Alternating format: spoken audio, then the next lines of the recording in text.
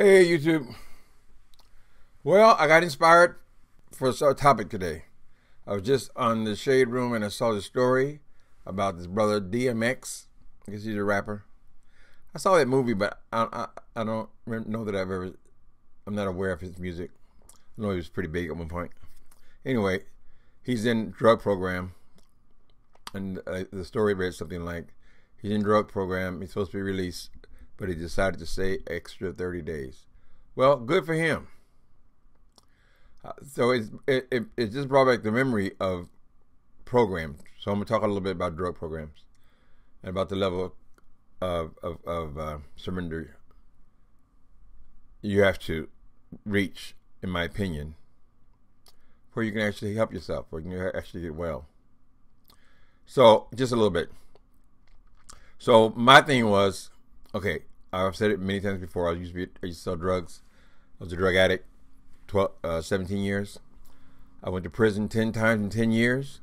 But when I decided I wanted to get clean, this is because of some act of violence perpetrated against me. You know, when I first got the idea, I wanted to get out of the game. I was in prison, Vacaville State Prison. Right. Now, I knew I wanted to get clean, but I knew it wasn't going to be easy for me. Too many experiences with having good ideas, good plans, and then getting out and acting a damn fool. So what I did was I contacted this drug program. Vacaville is maybe a couple hours out from San Francisco. I knew when I got out of that place, I was not going to be able to make it all the way to the drug program.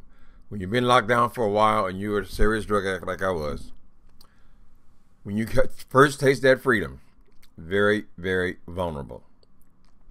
So I had to accept, okay, you think the first time at the rodeo, you've done this before, and you know you are weak when it comes to getting out of prison. That is the most vulnerable.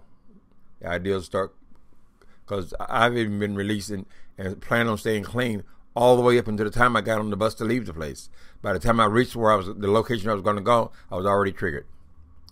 So what I did was I contacted this drug program, who agreed to pick me up. No, I contacted Volunteers of America.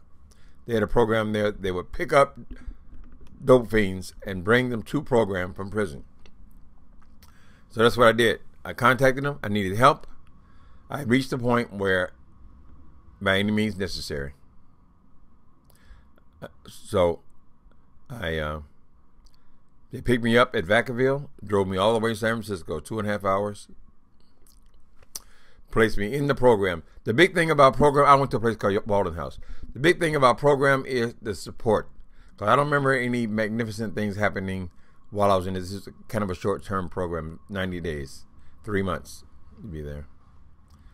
It wasn't that there was some magnificent thing that happened there. We went to, house meetings and things like that. Mainly you had support. You were not on your own. You had to go to the store, you went in threes. Everywhere you went, you had people with you. There was a tremendous amount of support. You had a place to be. You didn't have responsibilities outside of the house.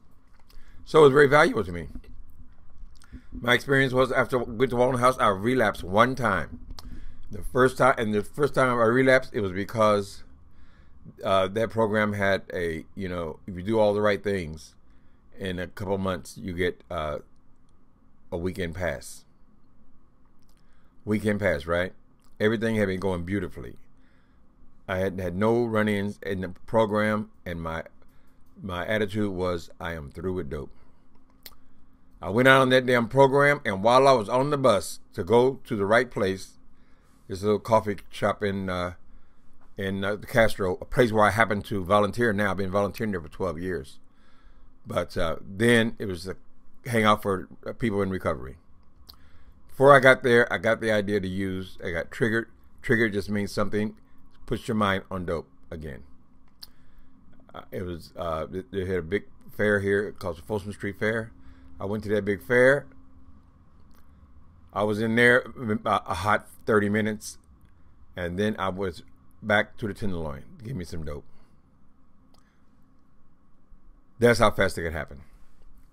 On the bus from the So I don't know why they let us go after, and I think it was 30 days with no trouble.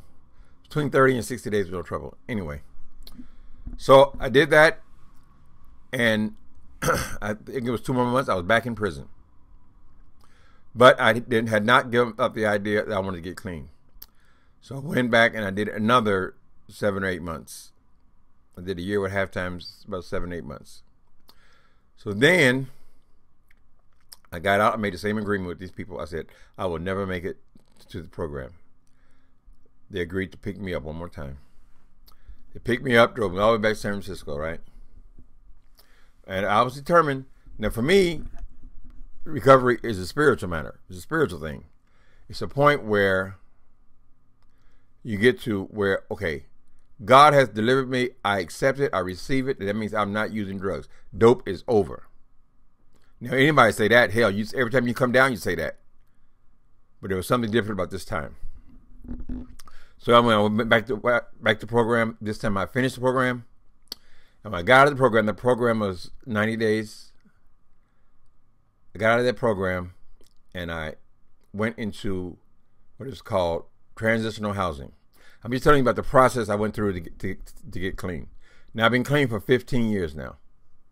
Right? So after that second time I went back to program, I never used it again.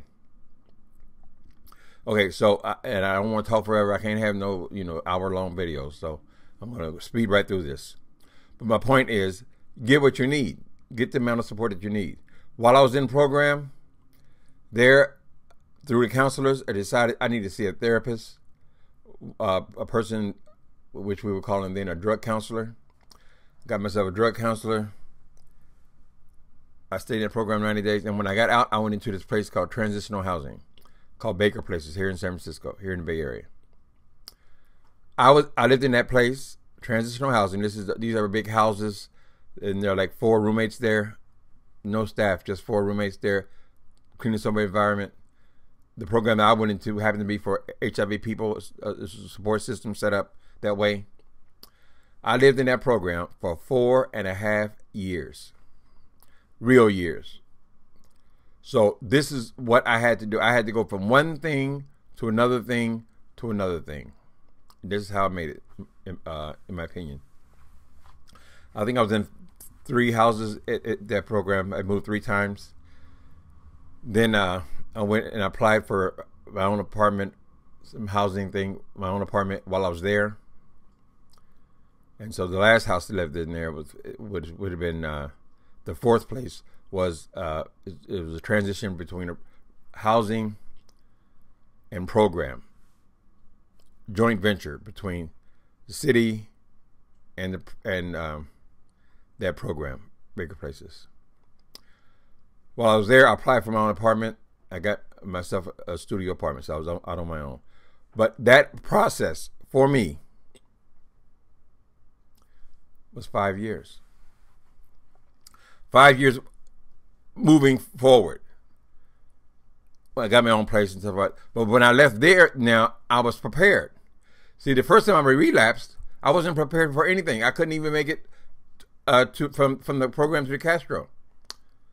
I wasn't ready to be on my own. It was a gradual process. Gradual process. Now it's been 15 years. I've been out on my own away from that place for 10 years. Something like that.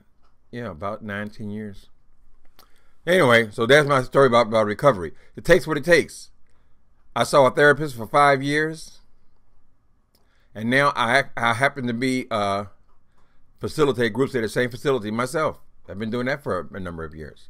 So everything has been slow. But you have to recognize, what is it going to take to keep me clean? Whatever it takes. This brother, which I'm not telling his story. I'm just saying that's what inspired me to say, okay, if he wants to stay extra 30 days, he feels like that's what he needs to do, then that's what he needs to do. And that's got to be that way all the way through. Now, I ain't thought about drugs in years. I'm serious. So I say years. Even the thought of getting high is repulsive to me. It took a long way to get from there to where I am now. So Anyway, I'm at 10 minutes. So I don't want to go high. I know y'all won't look if it's more than 10 minutes. All right. Okay, that's today. That is today's confession or testimony. Good luck to that brother, DMX. They said he gained 40 pounds. He was underweight, malnutrition, and everything else. He's looking good, and he's making sense. Good for him.